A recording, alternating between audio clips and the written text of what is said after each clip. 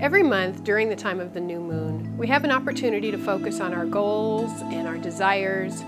We have kind of a portal of time that we can concentrate on planting new seeds for manifestation in our life. I'm here today to talk to you about the upcoming new moon in Aries. It happens exactly on April 14th at 8:29 a.m. Eastern Daylight Time. You'll have to convert that to your own time zone depending on where you live. After the new moon is exact, the moon starts to increase in light. And so if you think about it, the seeds and consciousness that you plant will begin to grow until the next cycle begins at the next new moon. So what you need to tune into and understand are the themes of that particular new moon, the kinds of energies that we have present. So I want to talk to you about the sign Aries. Aries is a fire sign. It's ruled by Mars, which is the warrior planet. It's an action-oriented energy. Moon in Aries is one of my personal favorites because that's where my moon is in my natal chart. So I understand this moon very well. So the theme for this month is going to be action. What's important is that when you sit down at your new moon time, hopefully you'll take some sacred time and hopefully you'll have a moment to really focus on what's appropriate to bring into your life at this time.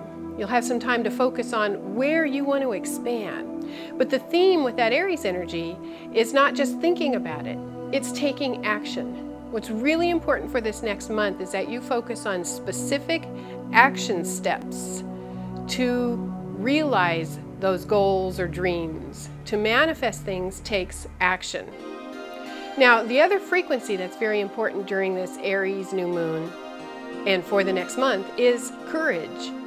You have to be brave right now. You have to have courage because you won't be able to take those action steps without courage. Courage, initiating new things, pioneering new paths, that's all about the Aries energy. The other thing that's important with this frequency is self-reliance and confidence, really believing in yourself right now and putting your needs first, understanding what your needs are and understanding how you can make those happen on a daily basis with appropriate action. So even if that just means you change your habits a little bit, you change how you speak, you change the thoughts that go through your head so that you create new habits. Those are all little minor action steps. That's a great thing. But the other things you might want to consider, first of all, right after the new moon is exact, you might want to sit down and make a list. What feels appropriate to do on a daily basis to manifest your goals and hopes and dreams? And probably you've already been feeling these urges because the sun has been in Aries for a while now. This new moon is happening at the tail end of the sign Aries. It will go into Taurus pretty soon here. So you've probably been feeling that urge to grow and expand and take action. It's a high growth period. So figuring out what you need to do on a daily basis and having the courage to do that is extremely important. And focusing on courage is important for a couple different reasons. And I want to talk about the larger astrological cycles happening that are going to particularly connect with this new moon in Aries. This summer, the planet Uranus is going to move into the sign Aries for a 3-month period. And it's like a preview of what's going to happen in 2011. This is a big cycle shift right now, and I'm sure you're feeling it in the world. The economy is tough, the energy is difficult right now, and it's requiring basic courage and self-confidence to get through this period. I mean, we're being bombarded with a lot of intensity right now. We're being bombarded with limitation, with stress that's being radiated from people. It's psychic pollution and it affects your energy. So you have to be brave and you have to have courage just to believe in yourself and just to believe that things really are going to be okay. So during this summertime, when Uranus moves into Aries, and also Jupiter moves into Aries, and the two planets are going to be together in the early degrees of Aries for June, July, and August, we're going to have a little preview about the phase change that's coming in 2011. Now that Aries energy, all the words I've talked about so far, being brave, having courage, self-reliance, self-confidence, putting your needs first to a place where you become healthy and whole so that you can be an example of that energy to other people, that's all going to be really important. And this summer, it could be a little volatile. It's going to be a dramatic time.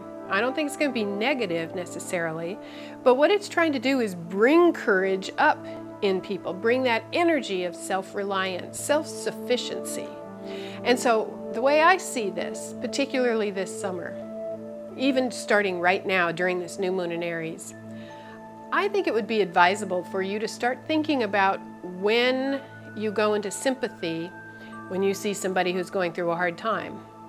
And when you focus energy on that person of feeling sorry for them and wanting to help because you feel sorry for them.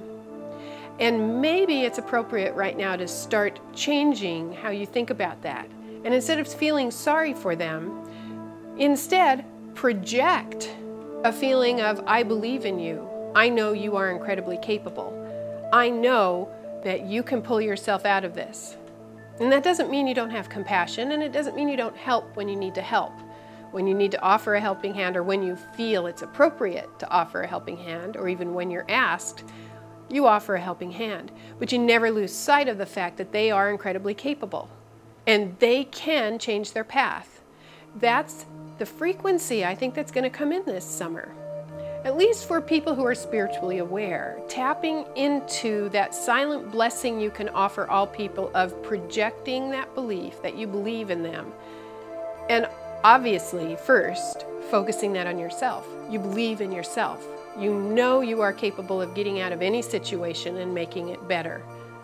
And then silently blessing people with that same frequency. I think when we see Jupiter and Uranus this 3 months during the summer, I think that frequency will be ripe for the picking.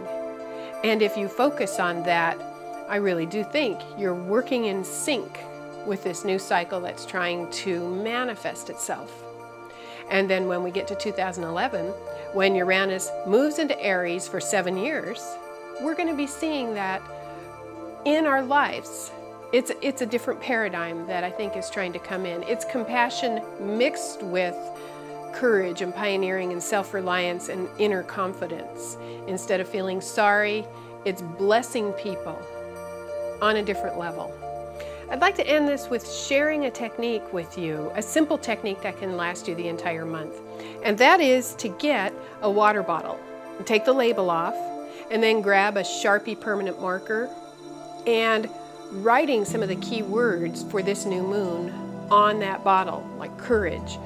Maybe even writing your goals, writing down the action steps that you would like to take or the end result, the manifestation that you would like. And then you hold that bottle of water and you visualize and feel all that energy. You imagine your goals as already manifested. You charge that water and then you drink a little bit every day. And then every day when you take a sip of this water, before you drink it, you think about all that energy. You think about what you want to manifest. You think about courage. You think about being brave, supporting yourself, and then you infuse yourself with that. I'm Kathy Rose. If you have any questions, feel free to contact me, and enjoy the new moon in Aries.